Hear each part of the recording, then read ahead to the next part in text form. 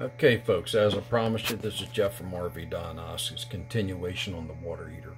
Yes, it's an Atwood, but most of the water heaters are very common in nature, even some of the watercolors. So this is a continuation. Now what we got here is we're going to go over the valve assembly, the gas valve. We already went over the circuitry, the brown circuit, which was the overheat switch, thermal overheat switch, which is normally closed.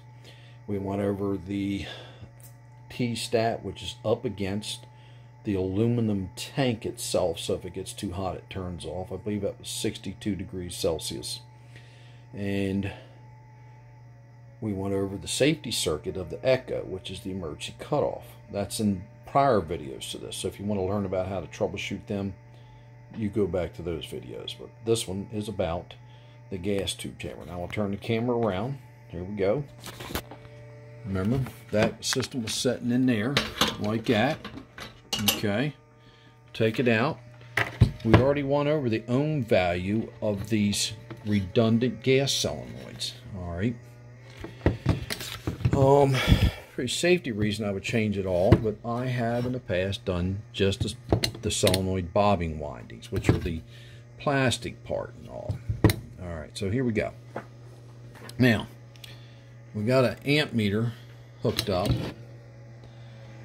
and it's 0 amps right now. I got it on the 10 amp scale.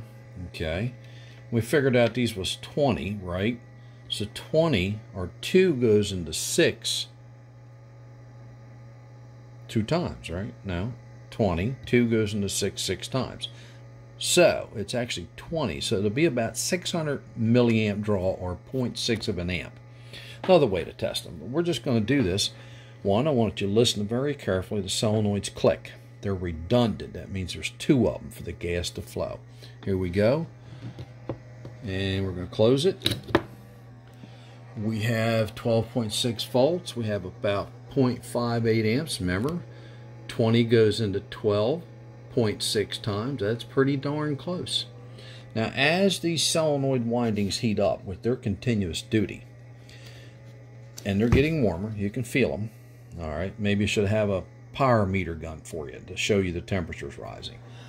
Well, how you can tell the windings are getting hotter? Because the amperage will come down. Electrical resistance goes up when temperature goes up on a natural coil winding. Okay, look at that.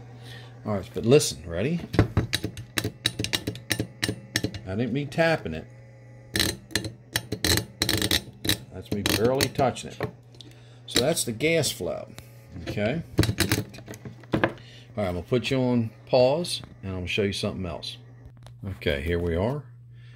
I'm going to blow into this, and hopefully you can hear it. I got the volume turned all the way up on the microphone, so it doesn't matter where I ground this. Okay, ready? You heard that? And I'm going to put it down. Oh, I wish that didn't make that noise.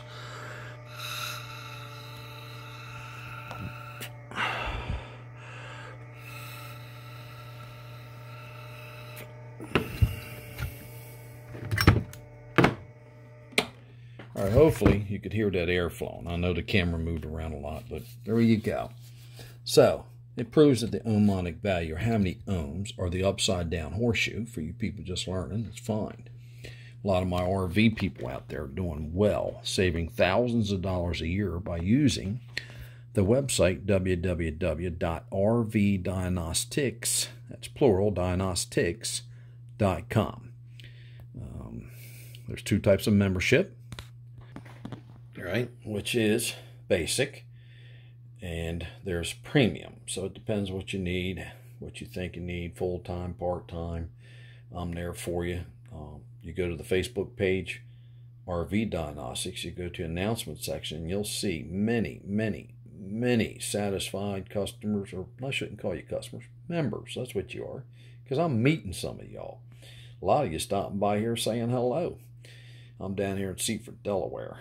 I know some of you over in California probably won't see you, but I'm trying to make it to Florida. Well, this is the short video on that gas valve assembly. I'm going to disassemble that for you and go over some basic things, like especially some newer models, like after 2008, the quality of them kind of dropped. A lot of people are cutting copper lines, plumbing, and they're not blowing it out, the debris, the shavings.